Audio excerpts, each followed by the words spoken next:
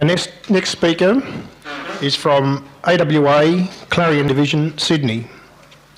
He's going to talk on in-car entertainment, covering the subjects of AM stereo, electrostatic discharge control, and advances in AM and FM reception. Paul, who will be giving the talk, Paul Moss, began his career as a radio technician with the New Zealand Post Office in the field of microwave and land mobile communications. Prior to joining AWA as a technical officer, he was engaged in the manufacture of sound and lighting systems for the entertainment industry. Paul's current responsibilities include evaluation of in-car entertainment products and providing support for a national marketing and service network. Gentlemen, Paul Moss.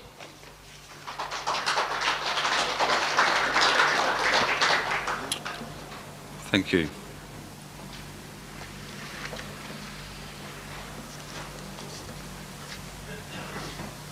Just one point that I have thought of in the last few minutes, or actually today, I've noticed that we seem to have very few ladies in the industry directly connected with, let's say, servicing of in-car sound. And it seems to me that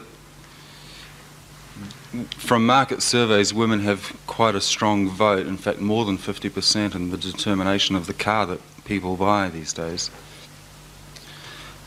And I think possibly we should all look a little closer at that. Probably the central theme to car entertainment is going to be fashion and culture. I think we all tend to think of in-car sound as being an information source and for news and weather and possibly background music, but increasingly, and this is especially in the cities, it has profound implications for people who live their music, because they find themselves snarled up in traffic jams, and with all of the frustrations of city life, they wish to have some kind of release, let's say.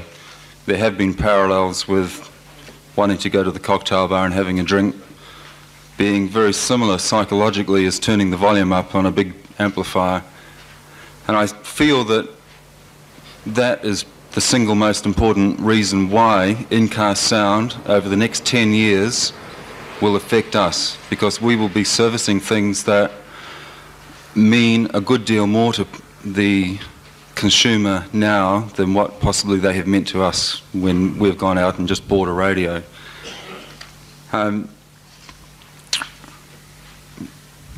I feel as though I'm attending the birth of a new era in technology, possibly like all of us, and that's probably because digital sound has entered the marketplace, and new products are going to be developed at an increasingly rapid pace to tempt and tantalise the consumer because of all those reasons that I mentioned before.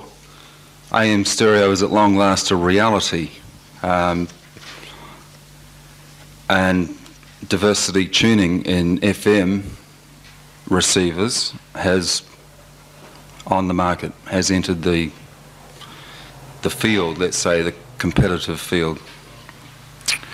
A host of other techniques, including noise reduction systems, biamping, switch mode supplies that we're used to in television systems, and subwoofers, separate tweeters and mid-range units, component speakers, are rushing headlong in to meet the trend. There is no reason to believe that the microprocessor revolution is going to slow. I get the feeling that I quite often have this dual feeling that we have two things happening here. One is that we've reached the peak, we've reached the limit, that nothing more can take place. We're oversaturated. The other one is, when I put my feet on the ground and look at it, that in reality the products are going to get smaller and more complex, and that's simply because the manufacturers want it that way, because it will continue sales, and the public seem to enjoy it. I see no reason to believe that there will be any change in that. So The other thrust of my talk is that we need preparation, and that is in line with the discussions that we've had on training today. The new technology is not without special problems. I'm sure that we're all starting to closely come into touch with that. I regularly deal with people that I really feel possibly have their heads in the sand with this particular problem, and I'm not dealing necessarily with the technical industry, because I think that we're rising to cope with the situation. And a friend of mine drew an analogy just recently that it's going to become increasingly difficult to keep your head in the sand because rocks are coming along and we're going to start hitting our noses up against them. The Information Technology Month has passed by. I don't know if anybody was directly concerned with that. That, to me, is a sign that possibly the government is interested in stimulating our knowledge and our desire to take products and utilise them to disseminate the specialist information that we all need. It's quite possible, for instance, is there anybody here that has facsimile machines in use on a regular basis? Well, a facsimile machine to me has opened my eyes to the possibility of instant communication worldwide. The world, we're all told, is shrinking every day, but in fact, in the last 12 months, having a facsimile machine in the laboratory gives us instant communication with Japan. There's no longer any need to go through excessive documentation routines. We just handwrite a document, put on diagrams and things, shoot them over, and they shoot them back. It's quite possible to have an answer back within half an hour, maybe 2 hours if it's a bit complicated. Often the next day. They seem to work day and night in Japan, and that is an awareness thing that I've been going through, and it has, as I said, really opened my eyes to the possibilities that facsimile machines will help us, because you can put through circuit diagrams. It's very difficult to put a circuit diagram down the telephone. If you've ever tried to fault find on a phone or help somebody solve a problem on a telephone, it becomes a very tedious exercise. I think we should all watch the microcomputers for ways and means that we can use them in our own environment for whatever, storing data and information and retrieving it instantly instead of getting stacks and stacks of paperwork that we have to sort through, which is my problem for sure. I don't know if you have that same problem, that computers and the world in general seem to be chopping down trees and filling up filing cabinets at an ever-increasing rate. I'm told that only, I think, 17% of paper that goes into a filing cabinet ever comes back out for the first look, or the second look. FM stations, in general, are reasonably careful to broadcast a flat response or a reasonably smooth response with very minimal signal processing compared to, let's say, the AM stations. Some stations use a cartridge format with full DBX encoding and decoding and totally automated arrays of cartridges that a robot goes along, selects the cartridge, plugs it in, queues it up, several cartridges in advance, with announcements as well, so that to the consumer it sounds like a perfectly normal state of affairs, only it can be completely automated. Now, there is at least one station in Sydney that does that, a commercial station, Today FM, and I haven't noticed any evidence of that machine in action, but it's just that I do know that they do use it. Other stations use a kind of DBX encoding at the higher modulation depths to ensure that they don't exceed the 75 kilohertz deviation that's imposed on them, but also to make sure that they get this loudness comparison so that they sound like the loudest station. In our case, that's 2 triple M. I don't know, I think it may be 3 EON in Melbourne, but I'm not sure about that. And their multi-band compression techniques are used with care, and I think a professional attitude seems to be more obvious to me, that the FM stations that I'm used to dealing with have a much more balanced sound, where nowadays switching directly backwards and forwards between stations, you can easily hear that the AM stations have very excessive amount of compression. The AM stations use systems that split the audio frequency band up into multiple segments and use different time constants in each segment to achieve a perceived loudness in the car, so that they can say, well, we're the loudest station. They don't seem to be too interested in quality as such. They use marketing opinions, let's say. It's program managers that actually decide the sound of an AM station. It's not the engineers or the technical people. I don't think we really get much consideration in that at all. And they have, in their media bulletins, suggested that they will in fact increase the bandwidth of transmission and reduce the amount of processing that this audio signal goes through when AM stereo comes along. But another factor seems to have entered the marketplace that I've become aware of in the last few weeks, and that is that the advertisers, this is one of those unpredictables that comes along and changes everything. The advertising, people that spend a lot of money on advertising have become a little disenchanted with the paper-type media, the newspapers, and the budgets are moving back towards AM radio. Because of that, the AM stations are focusing in on ratings again, and the ratings game, competitiveness of AM stations, personalities, is back on the rise. This may only apply in the main cities where there might be 10 stations vying for 20% of the total audience. I don't know that for sure. I don't have any information on that. I would incidentally welcome information later on regarding stations in your particular area. I particularly, in fact, any comments on AM receiving and broadcasting would be particularly welcomed at the moment, because I have a personal desire to get this information back to Japan via a Japanese engineer that I work with, and I hope to close the loop, the feedback loop, so that Japan can understand that while we only represent a few % of their market, our requirements are particularly special. We've been hammering away at them for years on this one, I might add, and it's a battle. Right. The major influence that started a big swing toward the goal of quality in the car was the huge influx of component stereo systems in the home.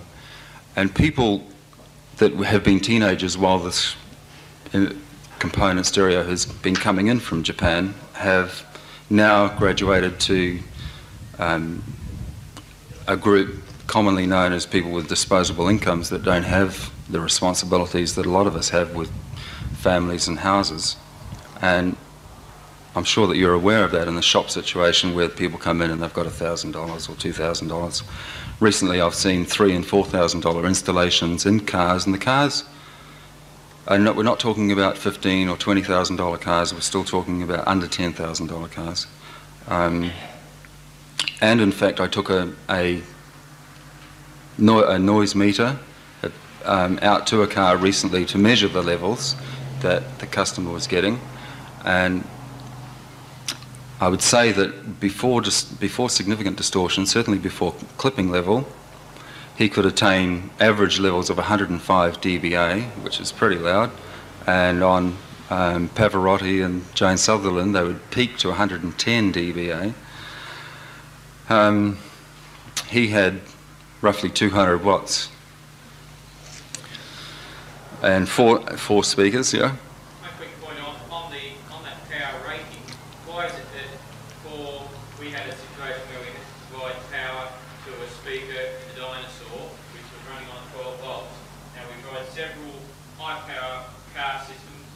near loud enough.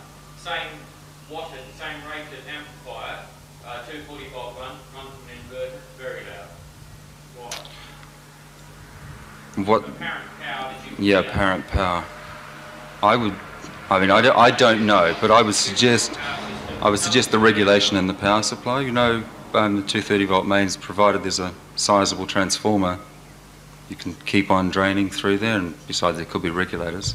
We actually have an amplifier here with a switch mode supply that is rated at 75 watts per channel at a fairly low THD, and that has a switch mode regulator that has direct feedback from the current output back into the inverter input.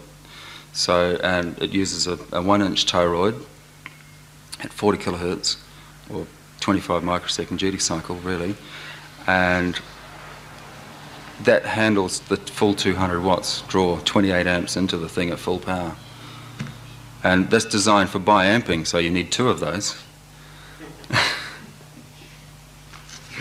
Now, I also think it's funny too, but on a more serious note, I've been concerned with the entertainment industry for quite a long time, supplying services, and I understand that for every 3 dB increment, you know, you need a lot of power to get a more loudness. You need to multiply your watts, and it's quite common to use several thousand watts in an entertainment situation, not necessarily for the power that 7,000 watts on a sine wave can produce, but simply so that you don't get any overloading on peaks, because live music is very peaky.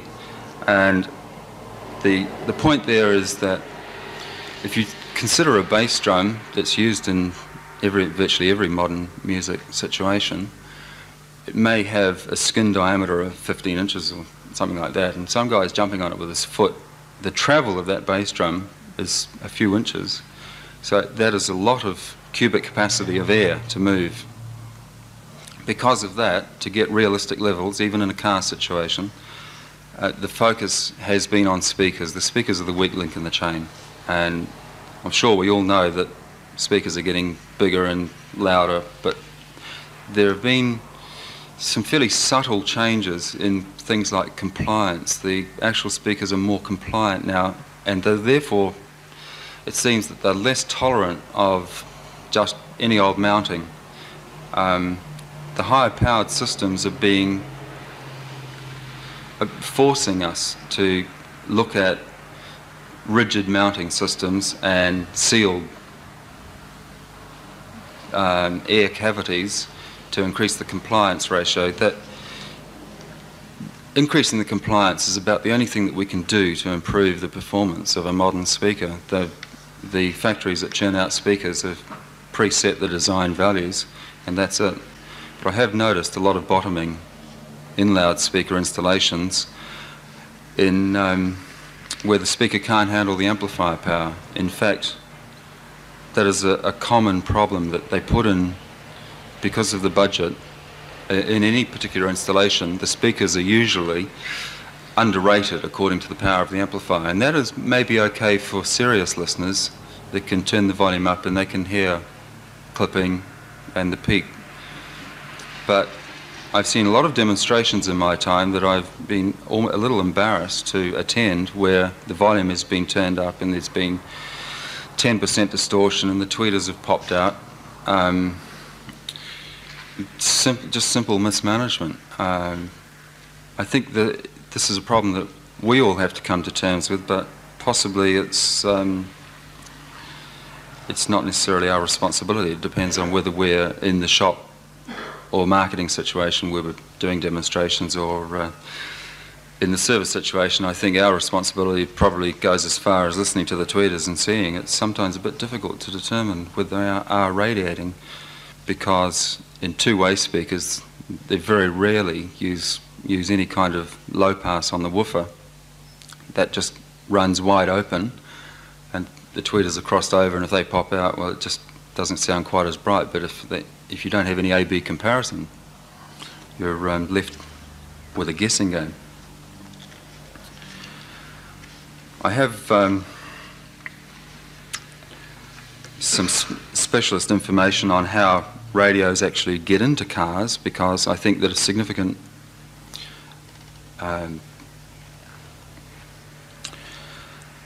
influence in the marketplace is the car company, and the car companies have decreed certain specifications for models, because car companies think in terms of 5-year blocks. They're not as concerned with the car coming back later. They take a lot of care in establishing quality assurance systems to ensure that the products are as higher quality to start with, so that they don't have to worry about the car is too much after it's been sold. That seems to be our job. One of the requirements that they've made is that for 1987 and 88 models, for instance, they've got drawn up 3 main levels of product. The first one is that there will be no AM radio only by 1988. There will be a plain AM/FM radio. It has become more economical to produce both tuners in a radio now than just one only, for the simple reason that completely automated assembly has overtaken Japan, and it's based simply on numbers. They just play the numbers game. The second level up will be the mechanically tuned radio. That may last, I apologise there, actually, the mechanically tuned radio has been decreed that will be gone by 1988. So phase lock loops are in a big way. Also, the third level is, of course, the electronic tuning set as we now know it, but they have, subject to ergonomic studies, they've decided that there will be no longer any further knobs on radios. They will be flat, programmable. It's either what the market wants, or it's what the car companies have decided that the market may want. I think, are still considering that, but that is something that we will also have to get used to, that it will all be key input. The economics of it, from the manufacturing point of view, pushing it in. And then to obtain levels, intermediate levels for different products, although I think that is something that the government is obviously trying to reduce now, the number of models. They'll simply add and subtract multiple speakers, faders, electric aerials, whatever, excuse me, whatever. The products are often based on laboratory technology that has not been tried in the marketplace, and the first models that, especially in the high-tech products, go to the car companies long before there is any sort of reliability study or feasibility study. And a scutcheon, for instance, can be handmade in a laboratory in Japan or in a workshop, and quite easily budgets of 1 million yen or $5,000 are spent on making a simple mock-up escutcheon that doesn't work, it just looks the part. That is a typical figure. 3 years before the production begins, the car company requests from the manufacturer submissions of products at the different levels of performance and feature content.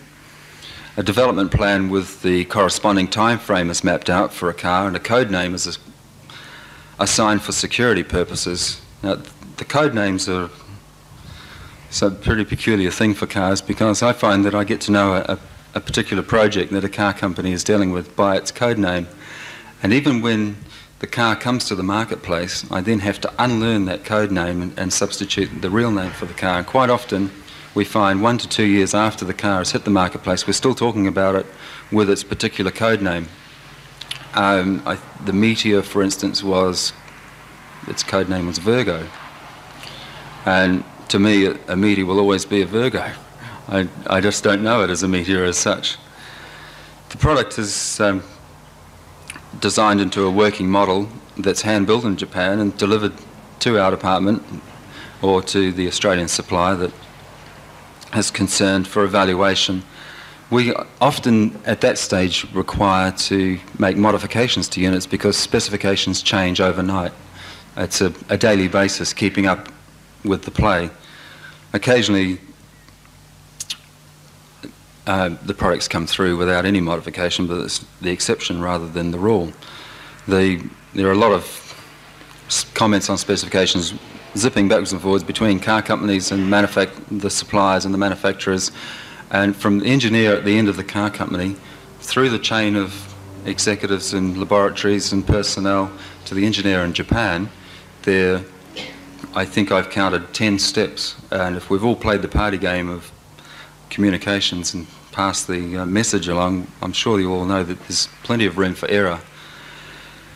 And that happens quite often when we have to perform in-house modifications to a production shipment of maybe 100 radios or up to 5,000 radios.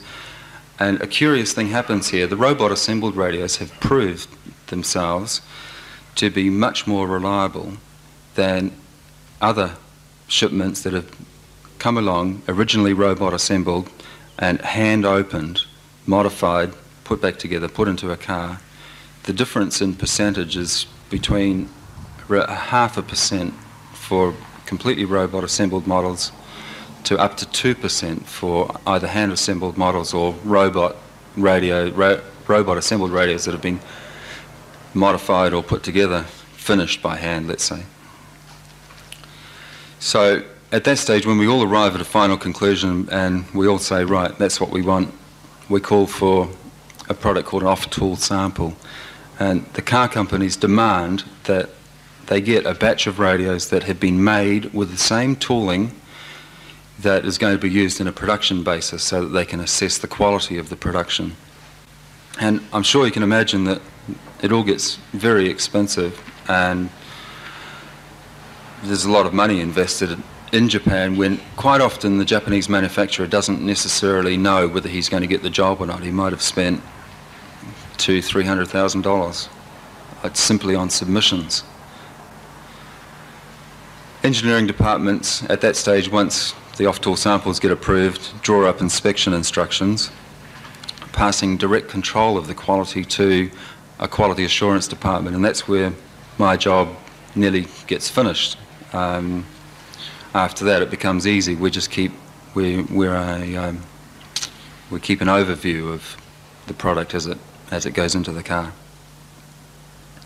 and then shortly after that, the service industry comes into the picture when the first of the models start failing in the field. And I'm sure, as you all know, there is a certain percentage that will fail fairly soon after they've been switched on or released. One of the problems that the radios, even the robot assembled radios, have is that the development in components has been following a trend that we're all familiar with, and that's increasing complexity and reduced geometry. They're packing more features into a smaller space, and to do that, naturally they're going upwards from LSI to hybrid modules. In our case, we've got a string of hybrid modules now, thick film circuits that have Dolby ICs welded direct on. Our bass and treble systems are now one replaceable piece. It's not really anything new. I know it's been in the industry for a while, but it's flowing into the car products at an ever-increasing rate. ESD is the transfer of charge between bodies at different potentials, a fundamental electrical phenomena that we all learnt when we were very young. For example, when common plastic bags are rubbed, the charge may be only a few hundred volts on the bench, but when the bag is picked up by an operator, the charge increases. It zooms up because a few simple mathematics with the conservation of charge and voltage says that if you increase the distance, the voltage has to increase to keep the charge constant. And if you've ever handled printed circuit board material before production with a large surface area and a very small distance apart with a dielectric, they get charged, and when you separate the printed circuit boards, zap, the spark goes across. Recently we had a problem with cassettes coming out of the CBS factory, loaded full of electrostatic charges. I haven't visited the factory yet. I don't know for sure, but I suspect that in the high-speed copy machines they act as a Wimshurst generator with plastic, big rolls of plastic that have charges everywhere. When they get loaded into the cassette appears to get a massive electrostatic energy, and then it gets sealed up and bundled up, and it stays there until the poor old consumer comes along. And in this case it happened to be a warehouse employee that had bought one from his company, put it into his car, and the next thing he knew, the LED display went out and the radio stopped and it wouldn't work. It didn't matter if you turned it on or off, nothing. Took the cassette out, no difference. I don't know if many of you know about the microprocessor lockup. We had this problem with op-amps, I think, but with CMOS ICs, if you you can lock up the totem pole outputs. You get a heavy current drain. In our case, the regulator dropped from 5 volts to 3.5 volts, and the microprocessor was totally confused, and the only solution was to remove the battery backup lead that backs up the memory, which obviously goes back to the battery without going through the ignition switch.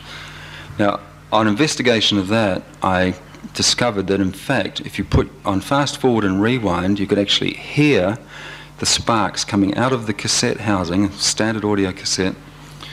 I couldn't see them, but if I put my finger on the cassette housing I could get shocks zipping out through the gap in the cassette, physically feel a shock from a cassette driven at high speed. And that, I think, made us all aware of this problem. Now, it isn't a new problem. We've been dealing with it with MOS circuits, and I'm sure we're all aware of that. But the problem is one of awareness, because we've thought that it only applies to MOS or metal oxide on silicon components. We've tended to regard that there is no problem, that she'll be right as long as we look after the MOS, or even CMOS is protected so well these days that even that doesn't seem to fail too readily. The insidious part of this whole ball game is that damage can take place to all components, these surface mount components like the chip capacitors and chip resistors, and the precision resistor arrays that are used as A to D converters, and open collector pull-up resistors. They don't look like a resistor, they look like an IC, and it's very easy to discount the possibility of a resistor going open circuit, or even partially open circuit.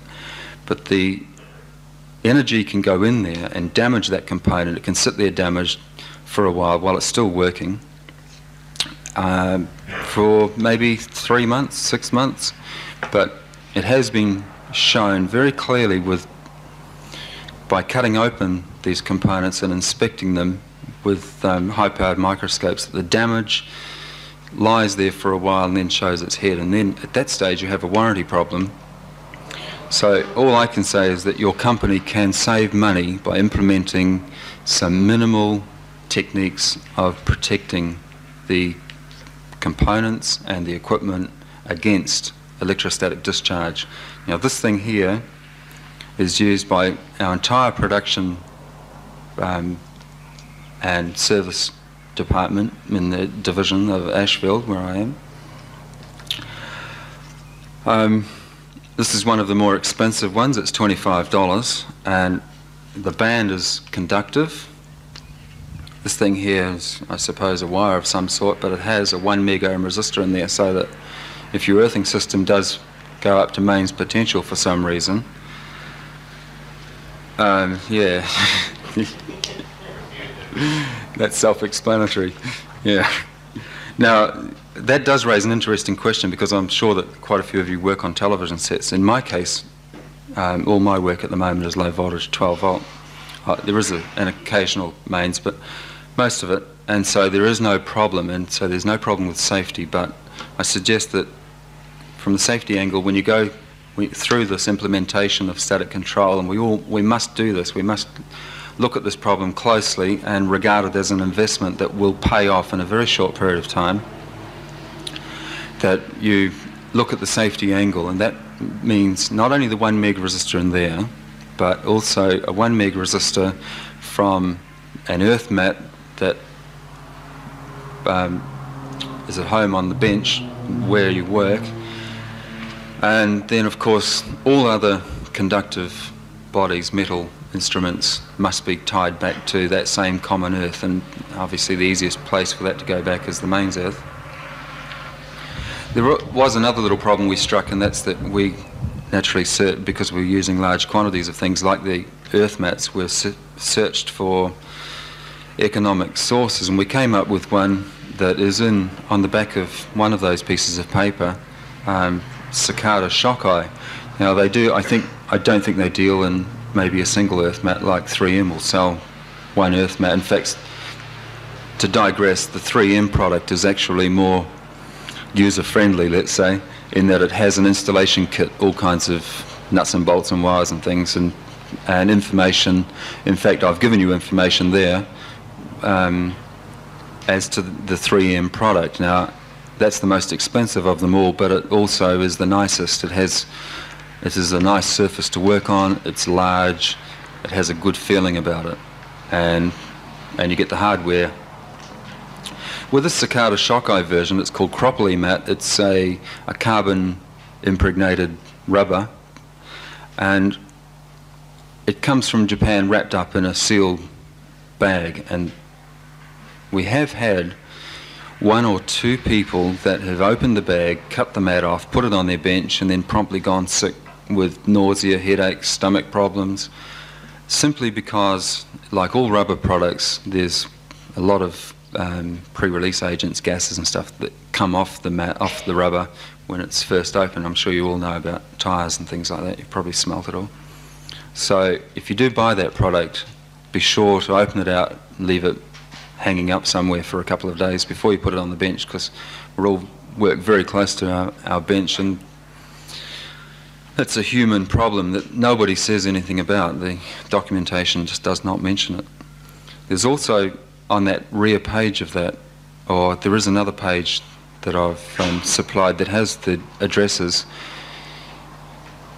Parameters up in Sydney and Melbourne as well have a couple of agencies, one of them called Analog Devices. They produce a publication called an ESD handbook, and also they produce a handbook by Semtronics. Semtronics are a manufacturer of all kinds of products to help us deal with this problem, and at this stage they are saying that they will be cheaper than 3M and just as good quality.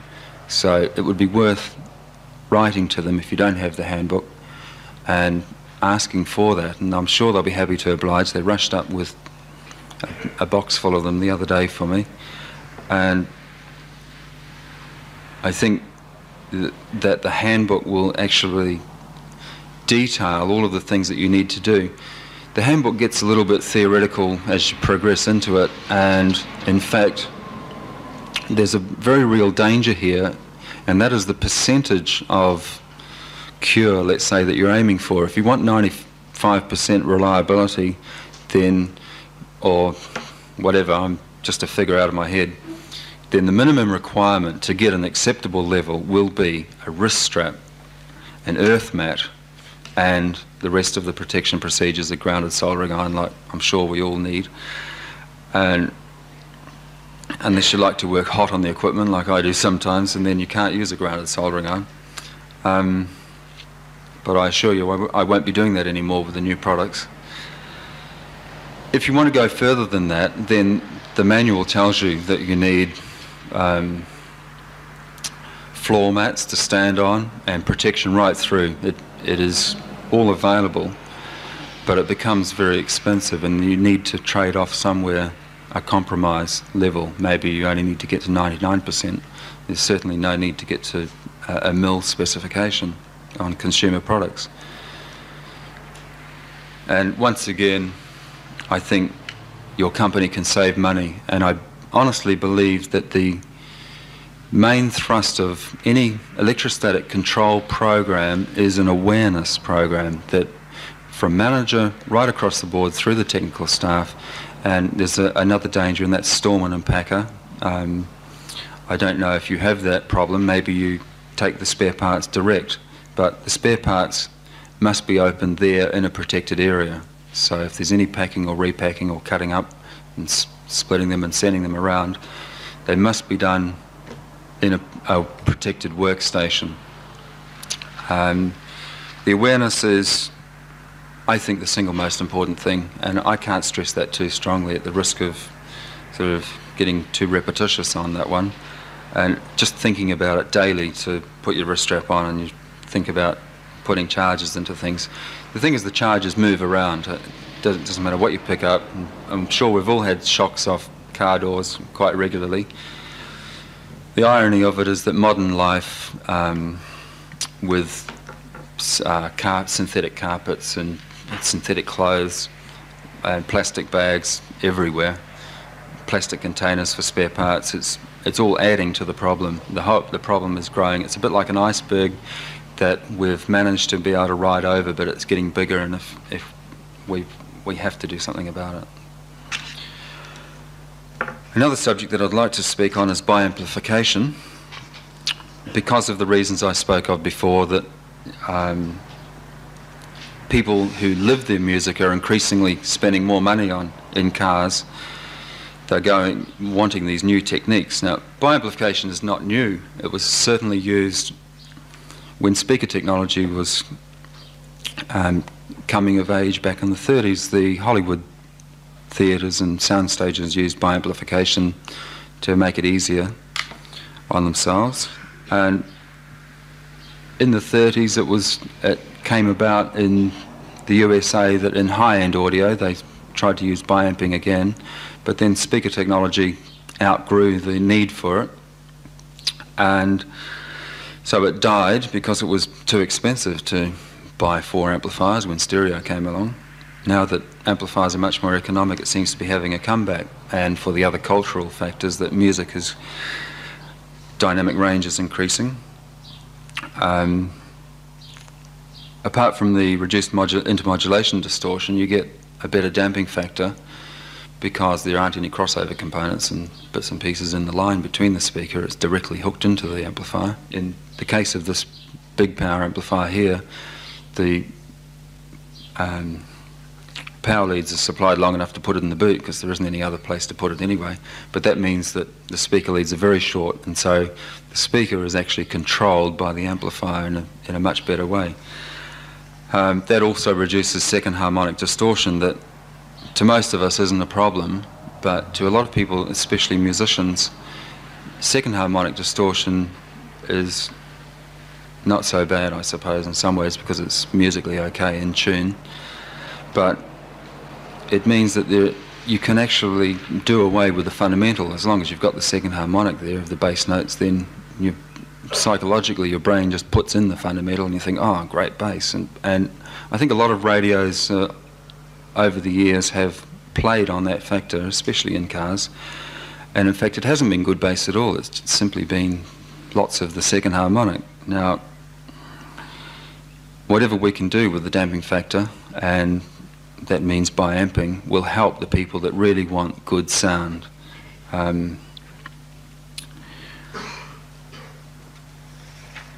Right. Noise reduction techniques are another factor that we need to look at fairly closely, because the marketplace has just expanded right out, and there's now such a complication. The consumers are faced with a real dilemma as to they can't go and buy a radio with something that will suit themselves very readily. So I think we need to look much closer at DBX and Dolby C.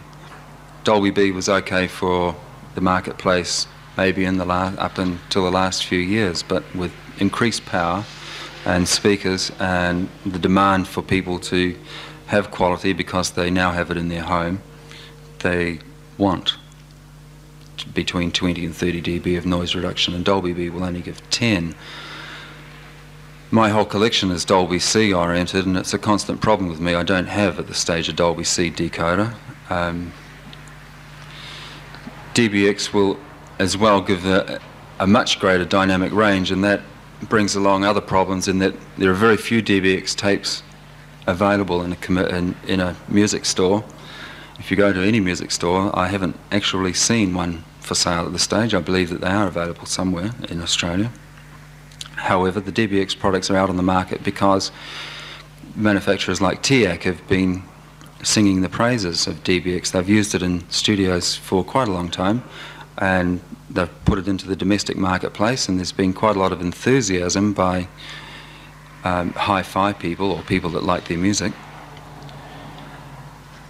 And the other sources of noise reduction is the DNR. I've seen recently a couple of implementations of dynamic noise reduction that was patented by National Semiconductor recently that have been thoroughly disappointing. One, for instance, was a car radio that was in fact manufactured in Tokyo and shipped to the USA to the people who designed and patented the car and AM stereo system.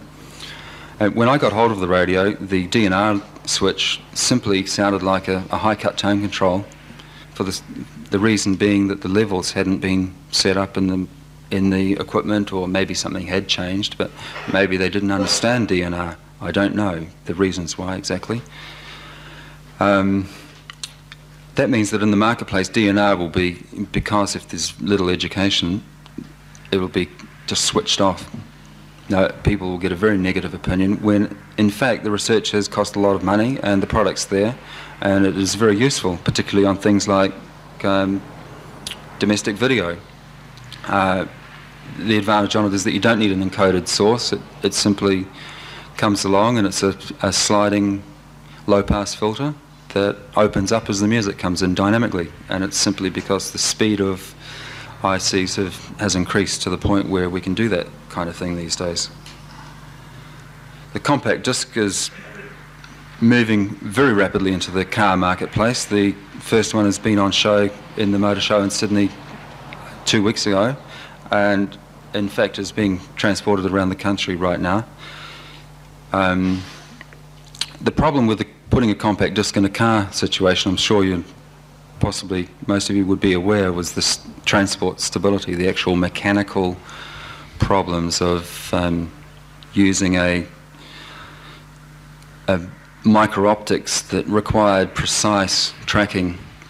The compact disc, the track width's approximately 1/60th of a conventional record groove, and while the disc actually looks flat across the top, it in fact moves up and down the equivalent of 100 optical tracks. And so while the laser has to be tracked very accurately along the groove, it also has to move up and down 100 times the distance that it's trying, the spot that it's focused on. So in a car situation, they seem to have got over it by using hydraulic damping and just reducing the whole assembly size. And they claim that, in fact, nothing short of a four-wheel drive will actually dislodge it. Hard to believe. I'm still waiting to see that. But there is a Walkman CD player available in Japan for $250 with line outputs that you can plug into your car or your ear. And it's the same size as the compact disc case, 1.5 inches thick, $250 US. There is a very negative reaction to this in the industry. Goes along the lines of, oh, what do you want that for, or how can I get value for money out of that? But in fact, it's because consumers from our age down are attaching much greater cultural values to these things. They think about them in completely different terms than possibly what we do, because to them music is a source of energy that is a little difficult for them to articulate when they get into the shop or to the service department. Now, AM stereo has zoomed in. We're very lucky. In case some of you may have missed, the Motorola system is definitely in, the only system. It isn't necessarily regarded as the best, but at least the consumers don't get a raw deal this time. They don't have any dilemma. It's been floating around the industry. They just go in and buy a radio and it will decode all AM stereo stations, and I think that's a feather in the cap for somebody in this country, maybe the DOC for a change. There have been a lot of trials on all 4 systems in Sydney, and I think it's been a little deceptive because there hasn't really been any radios designed to take advantages of the possibilities. And in my case, I've just inspected a Motorola system with increased bandwidth. And all I can say to you is that the transmitter, the AM transmitter, is capable of high quality sound, and the weak link in the chain will be, there'll be 2 weak links in the chain, but one of them will be the car radio. We'll have to look very closely at the bandwidth and oscillator stability. But the other exercise there will be watching and waiting to see what the AM stations do with their audio processing techniques. Not content with that, the industry can see that there are 2 thrusts for that, because there'll be people that want to stick with FM, and there is a new product on the market called a diversity tuning radio, and the object of that exercise is to get over the multipath noise problem that FM has inherent because of the short wavelengths. And that's achieved by using 2 completely separate tuners with 2 antennae, one at the front of the car and one at the back, or spaced as far as possible. And I have some printed matter there on the test results that Clarion in Japan did with that, and they found, like I did when I checked it out, that where you might get 20 or 30 noise bursts in one circuit, one test circuit, with a diversity tuner you can cut that down to between 1 and 5. And it's quite a remarkable experience, especially important when you take a classical music enthusiast who is with one of these big amplifiers, who is running it fairly loud, and with a conventional FM receiver there's all sorts of noises that are running along there because of the multipath, and it deals with it. There are, of course, problems in that. There is, the switching is said to be noiseless, but there is a few other problems that our Australian conditions require a little more feedback to Japan to iron out.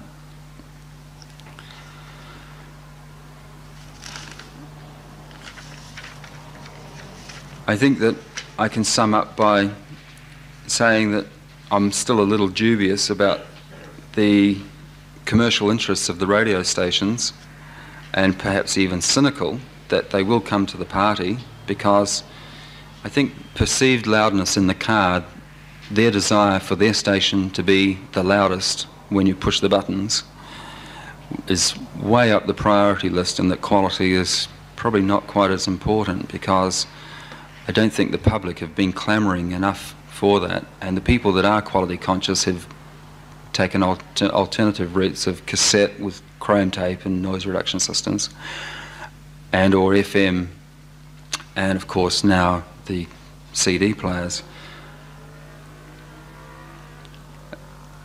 I still await the next period of broadcasting in Australia with genuine interest. Just a little note to that, I'd like to say that if you do need to know anything about AM stereo, that if you haven't got ETI and Electronics Australia, both October issues of both of those publications featured some pretty in-depth analysis, and I have some reference material here that Motorola have supplied me with, and I'm happy to let you have a look at it or attempt to answer any questions that you have on that. I'd like to say thank you for the AWA team that have actually helped me here. They've been very good. Thank you.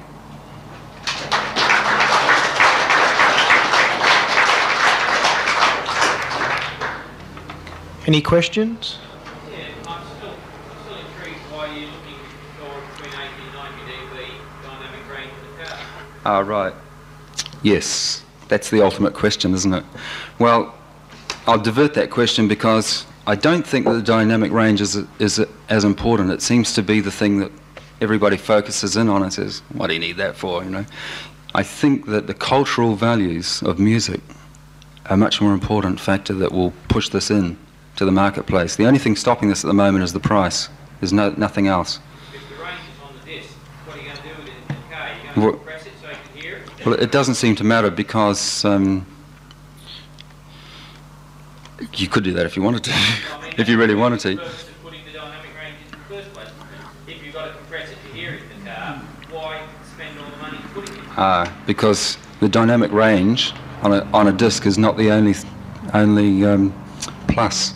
You see, I think that people tend to take that out of context. That say, oh, it's got 90 dB range, so it makes it unusable. When in fact, if you go to any disco or band in one of the bigger cities, where these things will obviously be sold in much bigger quantities, you'll find that they're using their full 90 dB range. I mean, it might be painful, but it's being used, and people want it, and they'll get it because they're prepared to pay for it. Because, as I said, it's an energy experience. It's like going onto a bar and having a few extra drinks to, to drain your sorrows and mortgage payments and stuff. I mean, you've still got a certain noise floor in the car that you haven't got somewhere else that's generated from the sheer fact of travelling along in the car. Oh, right, but unless you raise your lowest sound above that noise level, what's the point of having it? Because you're not going to hear it. But that's only if you listen to music that has that kind of dynamic range. If you listen to Michael Jackson Thriller or Dire Straits or something, then this is excellent in a car. So what are you gaining on that on CD as against the high quality cassette system then for that use? A feeling. It feels good. You equate it to anything? Well, I don't think, but that's the thing. I had written down here, I didn't say, but the cultural values to music are going to make a much bigger impact to the use of this thing and the thrust of this going into the house and the car than what any engineering analysis will ever do. And that's the whole point of the discussion, that music is music, but numbers don't actually say all the words, do they? But I tend to agree with you. I understand that.